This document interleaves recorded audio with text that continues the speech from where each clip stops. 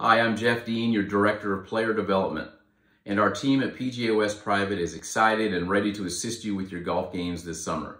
We have our Golf 101 Clinic program, which is designed for beginners, intermediate, and advanced golfers. We also have our customized private lesson program and our big junior golf program. So I encourage you to check us out on the member website, or please feel free to contact me at gdean@pgawest.com for more information. And today's coaching tip is brought to you from one of our Golf 101 Clinic programs, and that is when to chip it, when to pitch it. So join me out on the practice tee for a few tips, and I'll see you soon. Today's coaching tip comes from a question that I get all the time, and that is, what is the difference between a chip and a pitch, and when do I use it? Well, first of all, a chipped shot is a shot that we have that's a little bit closer around the green, where most of the flight of the ball is on the ground. So 25% of the shot is in the air, and then 75% of it, generally speaking, is on the ground running to the hole. A pitch shot is actually the opposite. 75% of the shot typically is in the air, 25% of it is on the ground.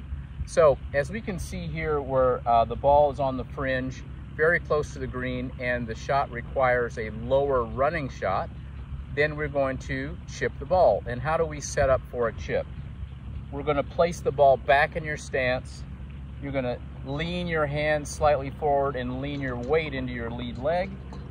You're going to make more of a body rotation and very low arms. Notice it's not a lot of wrist play. In fact, it's hardly any at all. It's primarily body and arms back and forth. So I'll give you the three pieces to the puzzle on the chip. Ball back, hands slightly forward, weight forward, and then I simply rock back and forth, turning and then striking the ball. Here we go. Ball back, hands forward, weight forward, and then 1, 2. Notice the ball comes out low and runs to the target. Now, we're going to go back to the pitch here, and I'm going to show you the difference between the chip and the pitch. I'm going to take out a more lofted club, and in this case, instead of playing the ball back in your stance and leaning your hands forward with very little wrist play, we're going to place the ball more in the middle of your stance. Your weight is going to be more in the middle or evenly distributed, and this time the fundamental difference is we're going to create a little leverage.